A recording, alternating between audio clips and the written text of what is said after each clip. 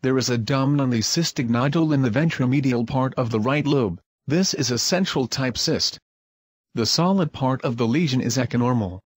The nodule has a halo and shows signs of perinodular blood flow. First we locate the lesion in the center of the field of vision.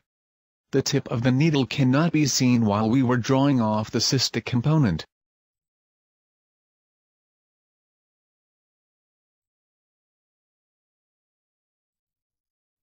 Now we locate the needle within the nodule. Pay attention to the optical illusion. The growing hyperechogenic mass within the lesion is the reality, while several centimeters dorsal to this reality, it seems to be another growing mass within the trachea. The real event is pointed with red while the optical illusion with yellow arrow. We have to be very careful in order to avoid hurting the trachea. In this case the tip of the needle is not seen continuously. On the other hand, injecting ethanol into an empty cyst is an absolutely different sensation compared to injecting alcohol into a solid mass. The patient had strong stretching pain, therefore we removed the needle.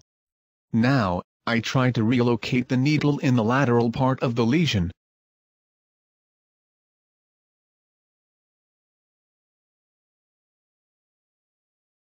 However, I was not sure whether the needle is in the appropriate location, therefore I finished the session.